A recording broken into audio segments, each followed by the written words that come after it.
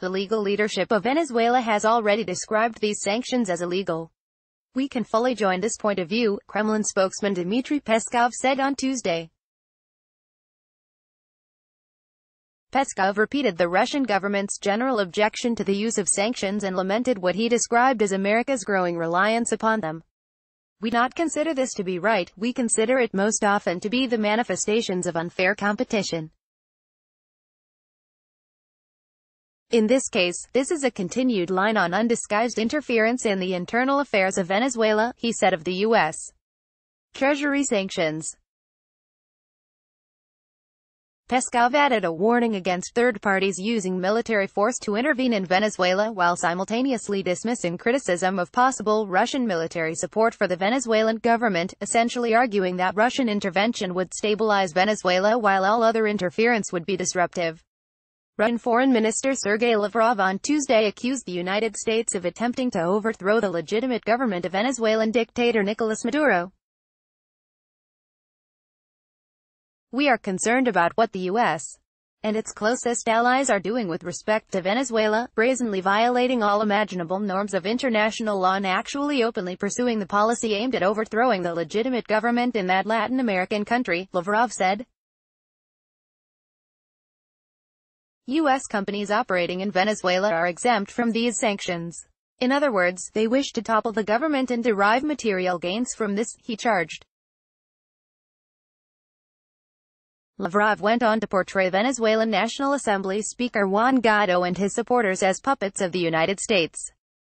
According to our sources, the leaders of the opposition movement who have declared dual power are in fact receiving instructions from Washington not to make any concessions until the authorities agree to abdicate in some way, he claimed.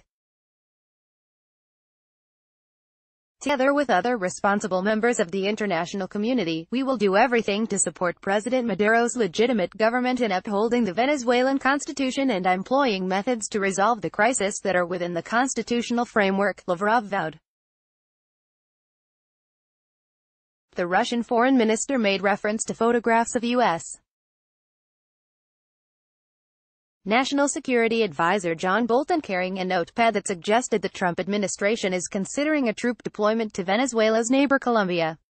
I have read reports saying that apparently yesterday, John Bolton held a press briefing and, according to the media, was careless enough to expose some notes to journalists with TV and photo cameras. The note read, 5,000 troops to Colombia. This raised some eyebrows, especially given the overt calls for using Venezuela's neighboring countries to launch a direct intervention due to the difficult humanitarian situation in Venezuela, which can be heard from the United States and a number of other countries, Lavrov said.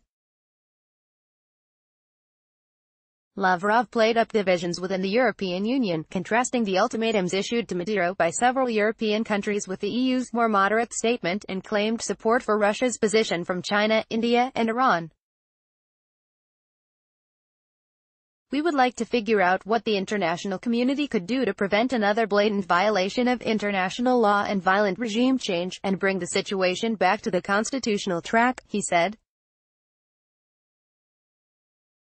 Former Canadian ambassador to Venezuela Ben Roswell explained to CNN on Tuesday that authoritarian states like Russia support Maduro, and oppose sanctions as an instrument of international policy, because they want to stress the primacy of rulers over their subjects.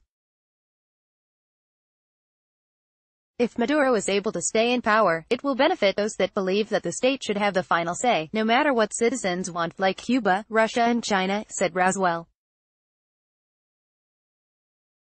If Maduro is forced out, it will help those countries that believe that final political authority should rest with citizens, like most of Latin America, Canada, and the U.S. Russia's support for Maduro has its limits, however, as the Russian Finance Ministry on Tuesday made it clear that Venezuela is expected to make payments on time for its billions of dollars in Russian loans.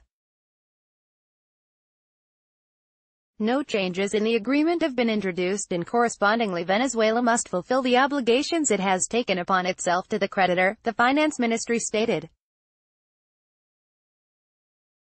Russia has another huge financial stake in Venezuela, as Russia's Rosneft oil company owns major oil assets, including almost half of Citgo. The Russians have been using Venezuela's debt as leverage to snap up oil fields and refineries at spectacular prices, and they helped the Maduro regime create a financial system to work around U.S. financial sanctions. When Maduro ran short on cash, the Russians traded weapons for oil. Moscow is terrified at the thought of a pro-American robust democracy taking over from Maduro and rethinking some of the financial and strategic commitments he made to Russia, setting Russian ambitions in Latin America back by decades.